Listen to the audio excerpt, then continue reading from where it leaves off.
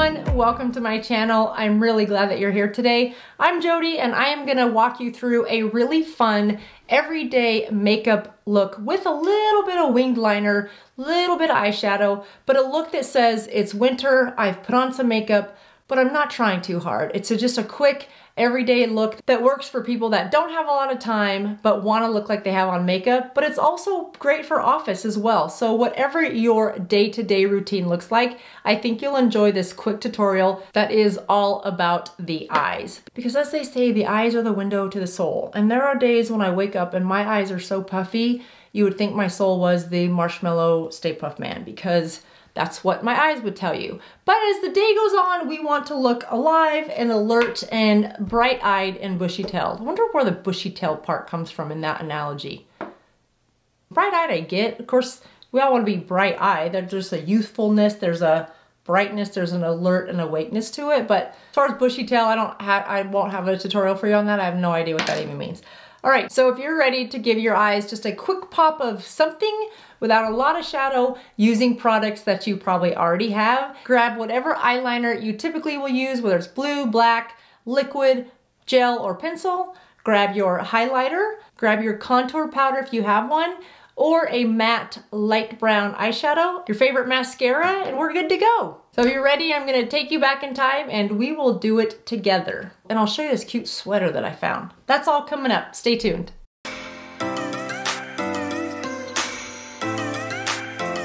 Simple eye routine, simple eye routine, simple eye routine. Come on, Jodi, try to keep this a simple eye routine. If you guys have watched my channel for any length of time, you know that I have the best intentions of starting out with just a little tiny wing, or sometimes I claim this will be a no wing look. That never happens. Today, however, is gonna be a very slight, everyday natural wing that anybody can wear any day. Now, I'm gonna pause kind of throughout this video and make some modifications, if you will, for those that wear glasses. I am starting to need to wear reading glasses more and more often, and I know many of you wear glasses, and sometimes it's difficult to create these looks with glasses, or you wonder if it's gonna wear the same way. So I do wanna talk through that just to give you some ideas to help your eye look last longer if you're wearing glasses. And for me, I know it's harder to even put on makeup with my eyes. So I have a magnifying mirror, just the kind that switch, it's an iHome one, and when I go to do my eyes, I just flip it to the magnified side, and yes, sometimes that shows you way more than you want to see, like where the eyebrows are grown out and you need to pluck them, or where the eyebrows are and sometimes they are gray. Just the perils of age, but we love it. We love it. Okay, so let's get started. I have my face, my base, and my blush and my highlighter, and whatever little contour I have is already done. We're gonna move right into the eyes. And I like to start with my eyebrows because I just feel like we've all been taught it frames the face, it frames the face. Yes, it frames the face. And I don't feel like my eyes are ready to get started. I kind of think about it as it's the lip liner for my eyes. Does that make sense? Anyway, it's a new year, so I'm just gonna have a new way of looking at things, like my eyebrows apparently. All right, so I'm just using the Anastasia of Beverly Hills, and I'm using this in blonde. This or the Pure are my two favorite eyebrow pencils, really because the color seems more true. For me, I don't like to have a really warm eyebrow. I don't want a cool tone. I do want just a light, sort of neutral tone to my eyebrows. If you had to choose one way or the other, I would choose a little to the warmth side, but try to stay neutral if at all possible, unless your overall look is very warm or very cool. This blonde is just a nice natural color for me, so I'm just gonna go and brush up everything. That's one of the reasons I love the Anastasia, is because it has this brush, and that to me is, I love being able to brush my brows, because just that, I could go with just a clear gel to hold them in place and leave it like that. I just think they're a little bit more dark and cool, if that makes, they're a little more olivey color, I think. So I like to just give them a little bit of warmth without too much, and that's why the blonde works so well. I'm just gonna take that and pencil it up a little bit. And I'm gonna start at the very tip and just make little feathery lines across the bottom. And because I don't have a natural line anymore, I've just lost enough volume to have a little bit of a sporadic line, I just like to create that underbelly of a line, if you will. And then my brows stop there, which is about half a brow short than I want it to. So taking the symmetry of our face, it really should be about right there. So yeah, I'm a little bit shy, but we're gonna go with some pencil and just go right to there. If you look at youthful eyebrows, they are longer. And so one of the telltale signs of an aging face, or those of us that are more mature, is our eyebrows might still have a point, they might still be full, but they're typically not as long. So don't forget to elongate your eyebrows to really give that youthful appearance. And of course, eyebrows are meant to be sisters, not twins. You can tell that my microblading is, what's this, 2023. So it is 7 years old, and you can tell that's probably why my brows have a cool look to them before I warm them up with a pencil, is because that ink over time, it's gonna fade. You can certainly redo it. It was, and maybe by now, again, that was 7 years ago, maybe there's a more pain-free, less traumatic way. I'm being really dramatic. It was one of the most painful procedures I've ever done, and I've done Yule therapy. If you've ever done Yule therapy, you know how painful that is. These brows were way more painful. Now, again, 7 years ago, hopefully a lot has changed in the torture chamber of beauty arena, and they found a way to make it less painful. So I don't know if I would do it again. Part of the reason I don't think I would do it again is just because as we age, our skin tends to lose volume, and that volume causes everything to sag. If I were to have my eyebrows done now, then I would just wonder if in 7 years from now, will they then be sitting way down here? And I don't want them here, I want them back up here. With a pencil, I can at least paint them back up here if I need to over time. But if they're tattooed on, I just wonder if they're gonna fall too far on my face, giving me way more space here than what I want. Now you can certainly continue to carry contour, but it's only gonna do so much. So I don't know, what do you guys think? Have you done it recently? Have you done the microblading recently? Would you do it again? I'm kind of torn. Only because it was easier. It was definitely easier to do your makeup and not have to worry about the brows. But I kind of like the idea of being able to customize my eyebrow look, customize and change the color of my eyebrows as I change my hair color. If I go lighter, I can lighten my brows. If I go darker, I can darken my brows. And I don't feel like I have the ability to customize them as much if I have them microbladed. So I'm torn, and I don't know if it's just me, but at the beginning of the year, that's when I really start to look at different, not cosmetic procedures per se, not that I'm against it, I don't judge anyone that does it. You do what makes you feel the most uniquely beautiful. That's what this channel is about, is embracing you and how you want to do things and celebrating individual decisions and individual uniquenesses and really allowing everybody to be themselves. That's what I love about this channel, is that no one's that opinionated in the comments that says you must do it this way or that way. I just feel like I want to look at what's the latest nip and tuck procedures. Maybe that's what I'm thinking about. Just the non-permanent, non-invasive, non-surgical, but things that maybe you don't need to go under the knife for. I saw recently a soft wave. Have you guys seen this or have you heard about this? It's a tightening procedure that you can do. So I think it's a laser the way it looked on the demo on the TV that they showed. And it looked, the esthetician said it's not very painful, which I felt like she was going, it's not very painful, but she didn't wink. But I just felt like, don't know if I believe you, but it was said to tighten your skin. So I'm like, that would be, I would go for that. I would go for that. No downtime. She said you can walk out of the office and you are good to go. It will tighten over time. So I'm gonna maybe look into that. If I do it, I'll take you guys along with me. But I need to do a little more research. I had just heard of it. So if you've had soft wave, I'd love to hear from you and see what you think. Were the results good? Please tell me the honest truth. Was it painful? I have a medium to high tolerance to pain, so I could probably get through it, but the older I get, I feel a little bit less strong when it comes to some of that stuff. Things are hurting a little bit more. Why is that?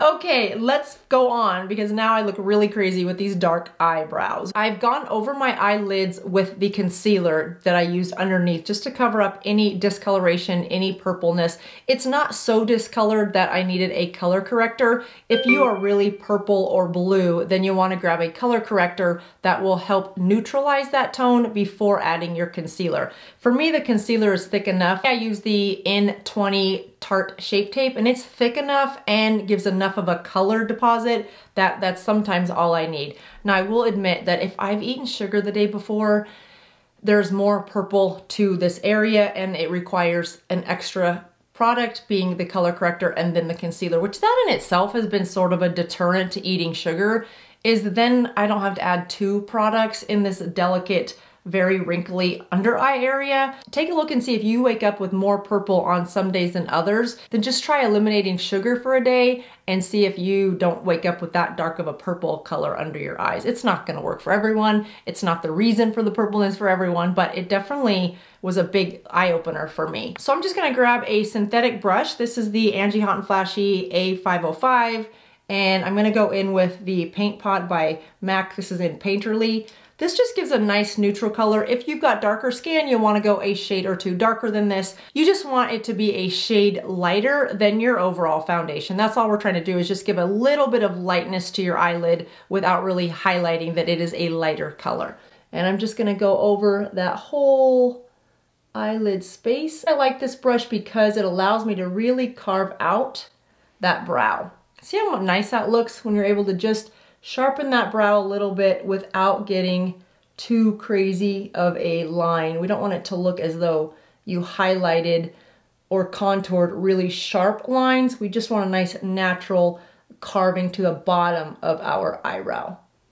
And then once I put it on with the brush, I like to go back in with usually my ring finger, because it's just the smaller one, and just press all of that paint pot into wrinkles. You can use an eye primer, and some people love eye primers, some people don't. An eyelid primer, I'm not a big fan of them unless I need my eyeshadow to last really for a really long time, or if I'm using a very bright, like a bright blue or bright green eyeshadow and I really need it to adhere to something neutral behind it, then I will use a primer, but in day-to-day, not so much. And you guys, I'm so sorry, this little nasally thing of mine. I know I'm not getting sick, but it's like just enough of a head cold to be annoying.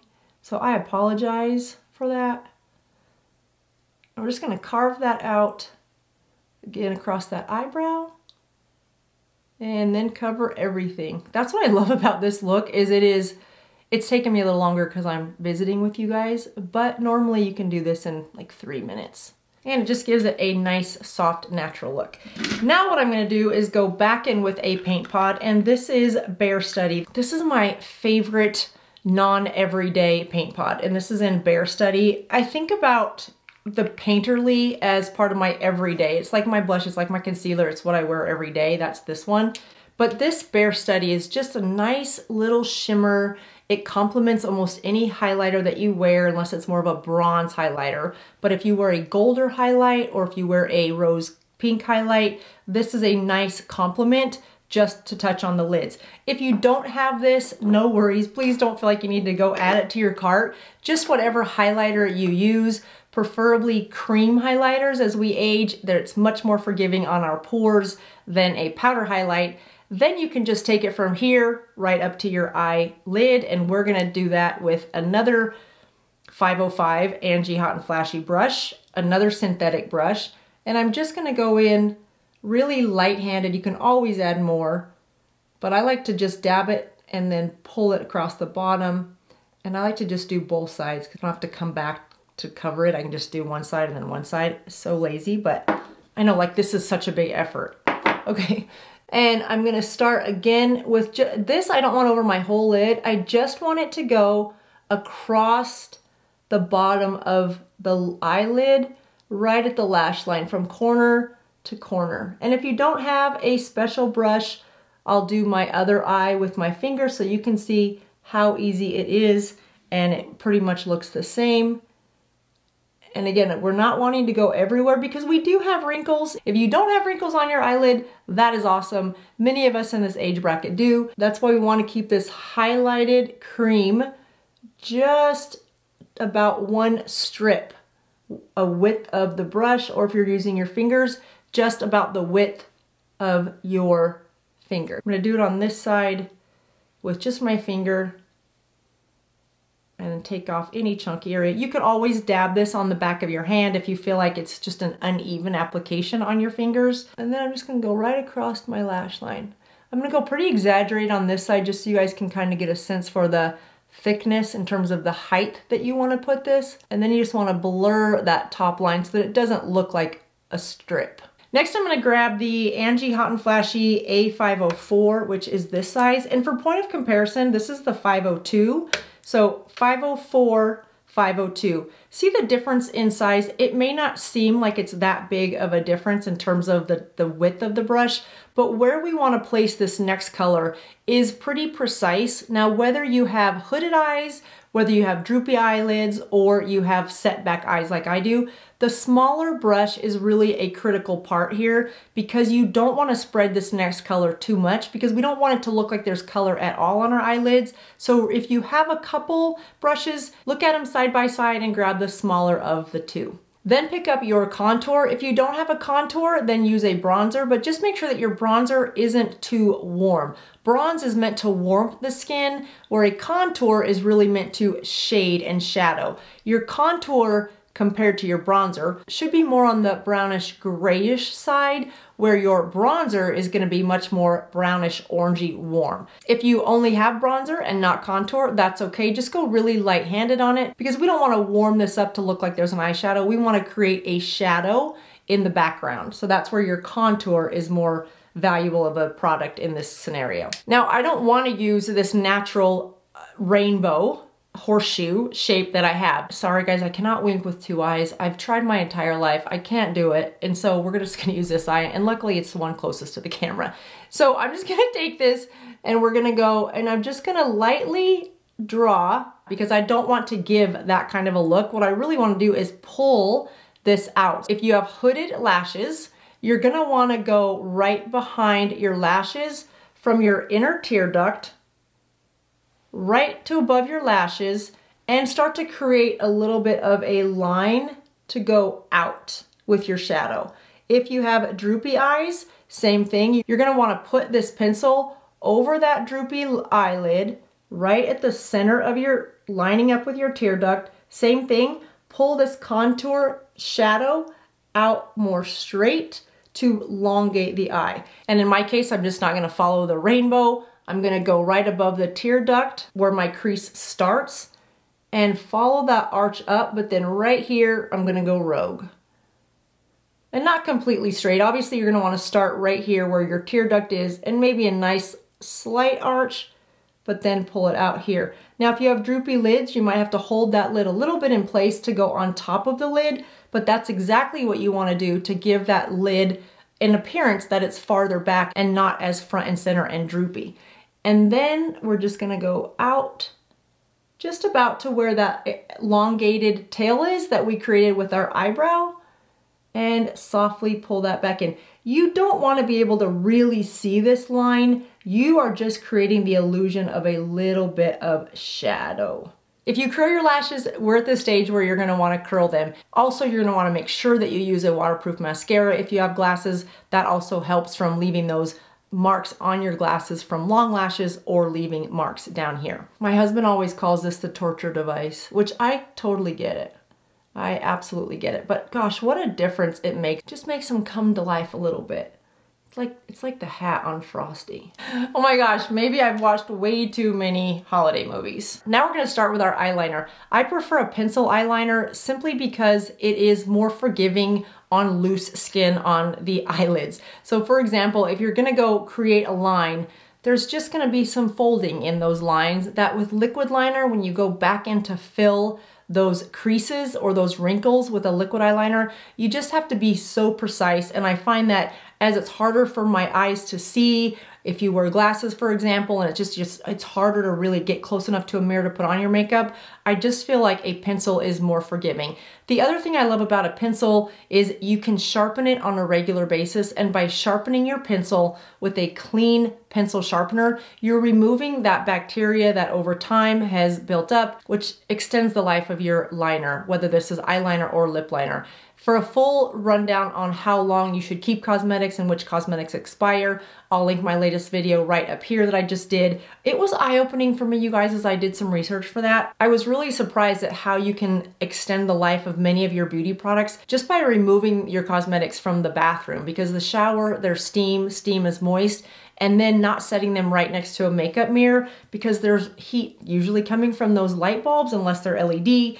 And it's heat and moisture that really creates the growth of the bacteria. If you can put your makeup somewhere else, it really helps preserve the life of your cosmetics. So I've sharpened this again. I try to do that every few days, both on my eyeliner and my lip liner, and then I am good to go and I know it's clean. For this look, you just want to take your pencil and go to where your last eyelash is on your upper eyelashes. So where does that last eyelash stop?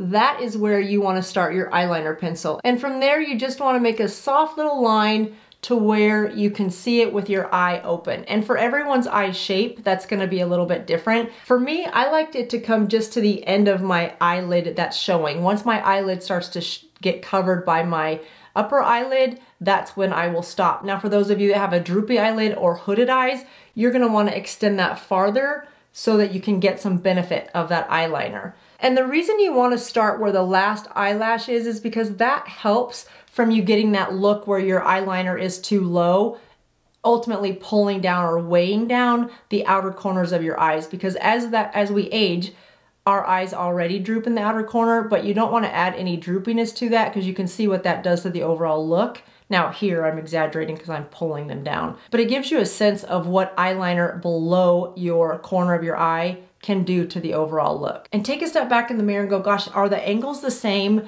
If not, this is the time to fix them because you just don't want to have one eyeliner here or here, and it's so easy to do. And you guys, I never get the angles right the first time. So I always have to go back and just adjust. Another thing to think about is as you are pulling that eyeliner out, you don't want it to go too much farther than your actual lashes. So if you've got shorter lashes, then you may not want that winged liner to go out too much farther than where your eyelash stops. That's a good rule of thumb. I always take it just a little bit further because why not? But I started this video saying I was not gonna do that. And we'll go back and clean up the underside of that line to polish it up in a second, so don't worry about that. Next, I'm just gonna take that top part, the top tip where we started, and just make little tiny strokes, knowing that I wanna eventually blend that in at the center, very center of my eye. So for me, that is right here. And if you need to put a dot there to kind of tell yourself where to stop, you can do that. That's a good way to make sure that you don't go too far in if you want just a nice everyday look. And then I just want it to look as though that line just disappears into my lashes. And I'm using black eyeliner. This look will look great with a dark brown. It will look good with a burgundy. A winged liner can look good with a dark green or a dark blue. I could have used a silver just to go with this shirt, which by the way, is this not the cutest shirt you guys ever? It's Kate Spade. It's like a little snowflake. I'm just not ready for Valentine's Day yet. Like we just got over with Christmas and Hanukkah and Kwanzaa, and now we're already seeing in stores Valentine's Day stuff up everywhere. It's the first few days of January. So I just want to embrace winter and the beauty of winter. Can we do that before we start breaking out Valentine's Day stuff everywhere? Which by the way, I don't know how you guys feel about Valentine's Day. I just think it's so unfair for men, Valentine's Day. Yes, we should all have a moment to feel loved and feel special, but that moment shouldn't be one day a year. It should be every day. In fact, I tell my husband, please don't acknowledge Valentine's Day.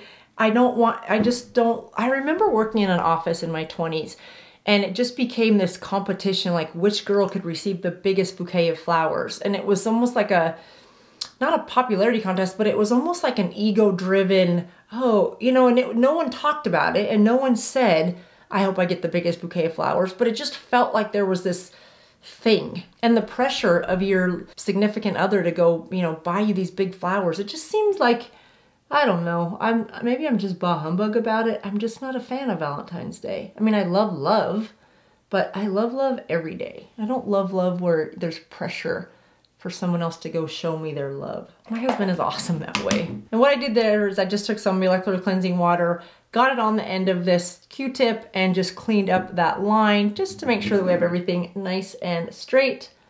And then we'll go back in with some concealer, which I'm gonna grab this Age Rewind. I'm just kidding. If you guys saw my video, my last video, you know I would never ever use this again. Sorry, Maybelline. I just can't. I don't even know why it's still sitting here. Let's just throw it away right now.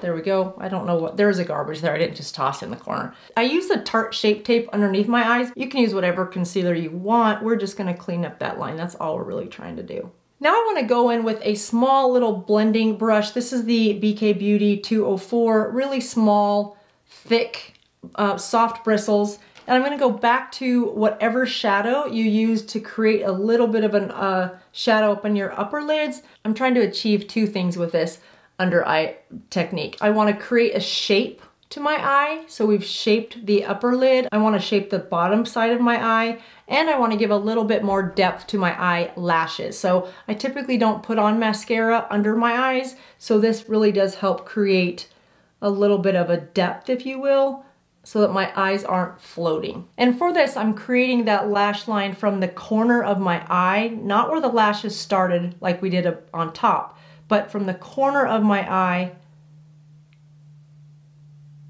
to where my lashes stop on the inside. That's where you want to stop this shadow. And then I like to just go back with a clean fluffy brush and just make sure I didn't drop anything underneath. Now we're gonna pay some attention to our eyelashes. If you have an eyelash primer, you can certainly use one. I've been using the Clinique, but I've heard some good reviews about the Dior eyelash primer, so I have ordered it. I don't have it yet. But I'm gonna use this new Chanel mascara. It's Noir Allure, I think. It's got a gold lid. You just push the lid and then you pull it out. The wand is very much like a comb. It's very thin. And as we age, I like more of a comb type application because it's easier to wiggle your lashes if you can't see as well. So if your eyes are more aging and you just cannot see as accurately as you used to be able to, a smaller brush like this will allow you to get a little bit more aggressive and not end up with so much of a mess. Some of those bigger, fluffier, thicker brushes, as it's harder for us to see, I find that I spend more time cleaning up where I put that brush because I couldn't accurately see it as well. So that's why I like these smaller ones. I like to go to the bottom of the lash line, wiggle it all the way as we come up. And if you're comfortable, you can always look down and take this at the top and curl your lashes from the top as well. And then I like to go back over them and just make sure that I haven't left any clumps. Wow, that is a pretty impressive mascara, I have to say. I don't remember, I'll link this below, you guys. I don't remember what I paid for it. It's new, but wow, look at the difference in those two eyes. Now going above your lashes like I did and curling them up, that really does help coat your lashes. It doesn't take a lot of mascara to coat your lashes. In fact, the more mascara you put on, it can actually start to weigh your eyelashes. And as we age, our eyelashes are just more fragile and every one of them is like worth their weight in gold. The other thing I'm realizing about this mascara is that it sort of prevents you from pumping the air into your mascara, which helps preserve the life of the mascara. So I'm liking this so far. And I'm really loving the way it works on my lashes. Now, if you wear glasses, then after this step, you really want to set this with a waterproof mascara, which we're going to do, but then also put some light translucent powder just underneath your eyes so that you're setting your foundation or whatever you put here, and that translucent powder will help keep your lenses from sliding and sort of creating a wear mark in your foundation. Where I go on top of my lashes, I really like to only do that on that outer half of my lash. I think it gives a little bit more of that fox eye to the lash, and then just go in and clean those up, get rid of any chunks, which I have to say this mascara does leave a few lumps, but I don't know a mascara that doesn't,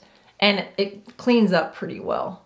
And I'll finish up with the third and final coat of mascara, and this is the waterproof Definicils from Lancome. This is my new favorite waterproof mascara. I like to do this every day, but especially if I'm trying a new mascara and I'm not sure how it's gonna transfer underneath my eyes, then I will for sure use a waterproof. If you're not somebody that likes to wear so many layers of mascara, I would still finish your mascara with a coat of waterproof, and maybe you only do one coat of regular mascara and then one coat of waterproof. This has just been a tip I learned a long time ago, and it really does save me from having those flakes of mascara underneath my eyes, the darkness that starts to transfer with time.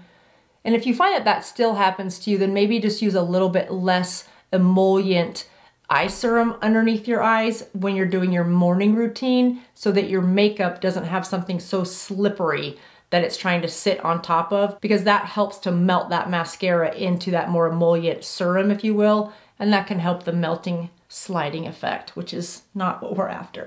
All right, I think that does it. Take our hair out of our clips, and that is it, you guys. A real simple everyday winter look with just a little bit of shadow or highlight if you have it. No need to go purchase new products. You probably have a highlighter you can use and a contour powder that you can use, and you're good to go with a nice fun winter everyday, I didn't try too hard kind of look. I hope you enjoy the look, enjoy the rest of your day, and I will see you guys next time. Bye-bye.